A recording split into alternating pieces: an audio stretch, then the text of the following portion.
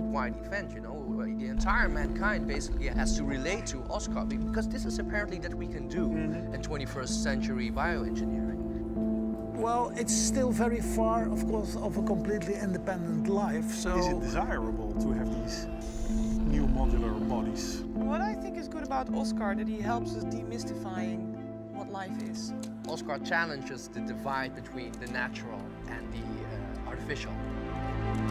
In 2016, a team of skilled biologists claimed to have succeeded in the creation of the world's first ever living organism, Oscar. This prototype, the size of a human hand, is composed of clickable organ modules grown from human cells.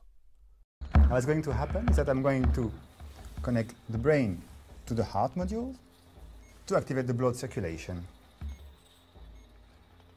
Now, the lung is going to start breathing. You can see both organs are now collaborating.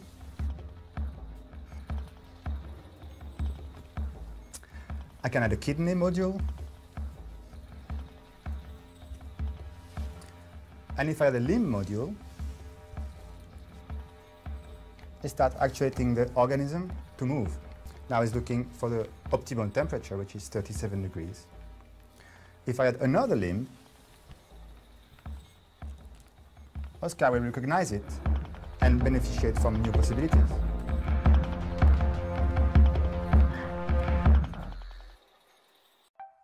The human body is a biological device, an outdated device. If diseased, there's usually one organ spreading the problem. The rest is working fine, but gets needlessly affected. Every day, millions of people suffer from dysfunctioning body parts because they get infected or decayed, simply because the human body is a closed system, not evolved to last. Already, quite some institutes are printing organs with human cells. They all focus on creating identical copies to use as spare parts. We want to use this opportunity not to maintain, but to redefine mankind.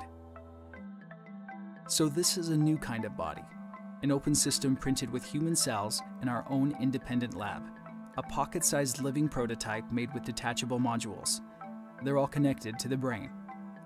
Bloodstream and nerve signals are transferred throughout the connectors, and simple junctions keep everything linked.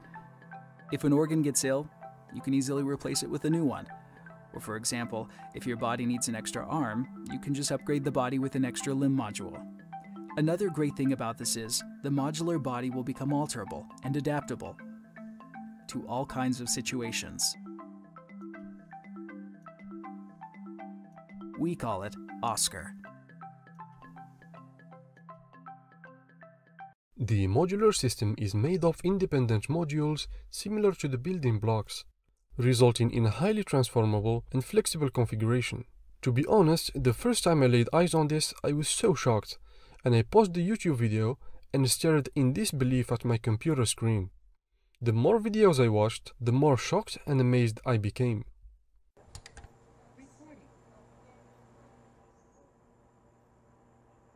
Good. Back a little bit. Just that. Good. Perfect. Good. Okay, video off. Recording. Chuck splitting.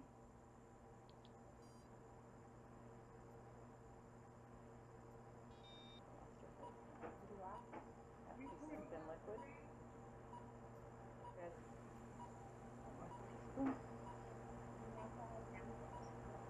And she penetrates a little bit. Yeah. Yeah. Saves it just at the end there. Okay. A little bit. Still sort of penetrates. Actually, do that one more time. I thought it stays curled. That might be an arthritis. That's arthritis. It doesn't really reflect all the way back, does it? Okay. And by researching further, I discovered the truth.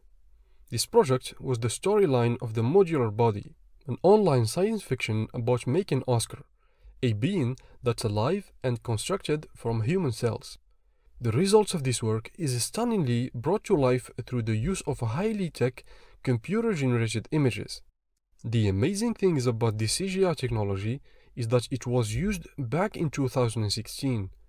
Despite being several years old, the results are still stunning and showcase the impressive advancements in computer graphics technology. This is just amazing.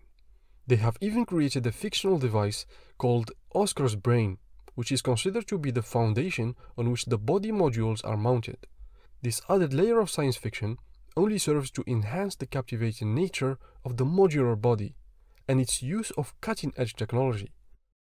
The modular body uses an ENS, electronic nervous system, which we also call the master system.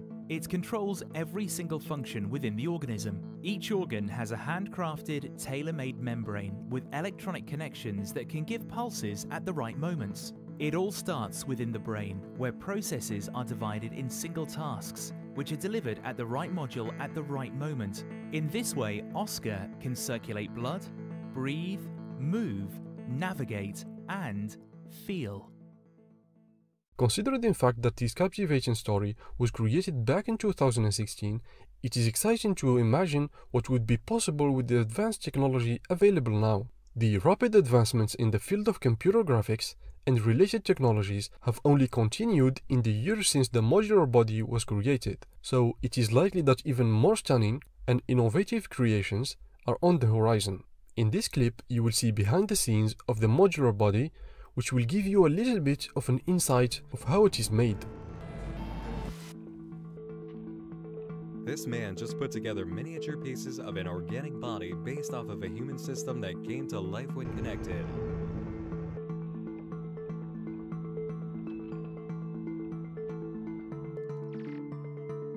The modular body is a plug-and-play, build-your-own organism.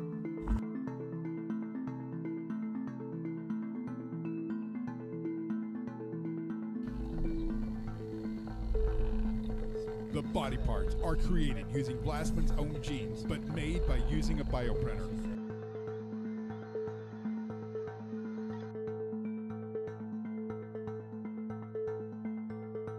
It's not a psychological story about the reasons why a person wants to make life. It's a story about the deeper background of why are scientists working on this kind of technologies and what do they want to achieve with that. I mean, it's a science fiction story, it's not true yet, but the interesting of the whole project is that it sort of touches the reality.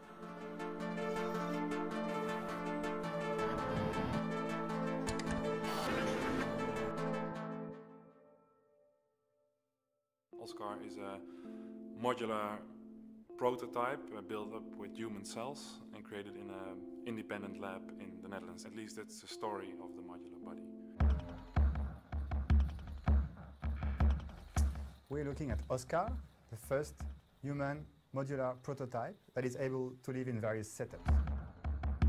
Now what's going to happen is that I'm going to connect the brain to the heart module to activate the blood circulation. And I thought, what if we can print organs? Would we print them in the same way as if we already have them in the body? Or would we use this opportunity to design a complete new human body? For example, what if you have a heart and a lung and some limbs and you can connect them in all sorts of different ways, and if there's a malfunction in the heart, it would be very easy to replace it by just clicking in another module. Besides, this would create an immortal system. It would also create a completely new idea of the body, and these two elements were the main fascinations for the modular body project. I can add a kidney module. And if I add a limb module, I start actuating the organism to move.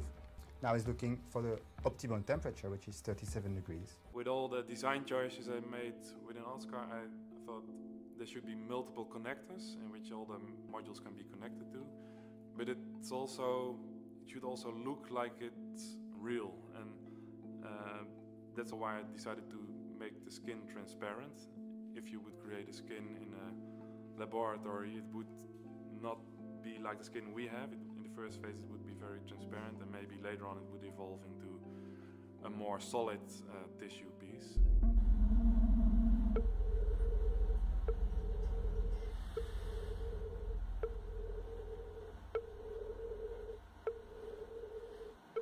I think you can tell a story like this in a linear way, but it was much more interesting to create a database with all sorts of video fragments which tell something about how Oscar was made and what the process was of thinking and creating Oscar, which is more a way of telling science facts instead of science fiction. So the modular body is designed not as a very classic transmedia story. The modular body is mainly a beautiful designed interactive web page where you can go through the back story of Cornelis Vlasman and the creation of Oscar.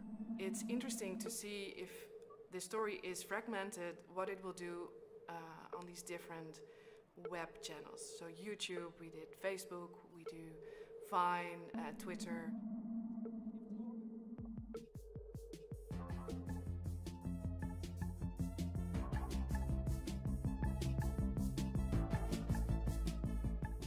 Normally I try to avoid making websites, and so our usual work is also more physical, more installations. And with the modular body, it felt like we make an installation in the web. The idea of this story path came actually pretty early in the process, because it was clear that we have these fragmented videos. The narrative is different for everybody who visits the website, and we wanted to make this clear also to the user, and like to give kind of an overview. What did you see already? How did you see it? And also, what is your narrative? What is your personal narrative? Because it's different for everybody.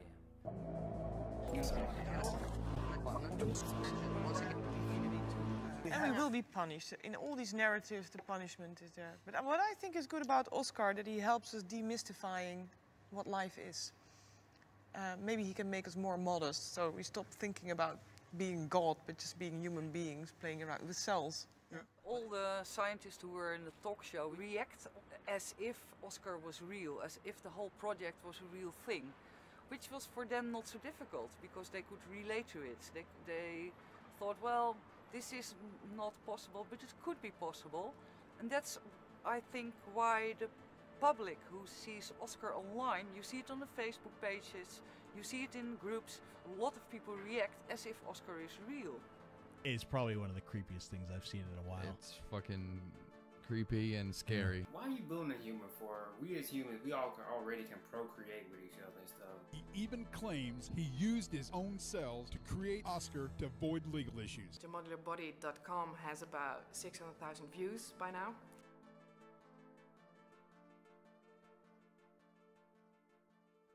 Besides the numbers, we're not very interested in numbers. It's more about the conversations and the questions people ask ourselves.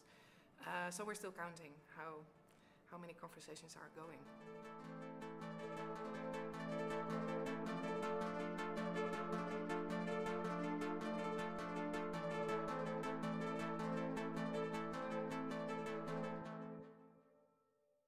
If you enjoyed this video, please leave us a like and consider subscribing to the channel. It's absolutely free and you can always change your mind. So I'll see you again in a new video with a new idea. Goodbye.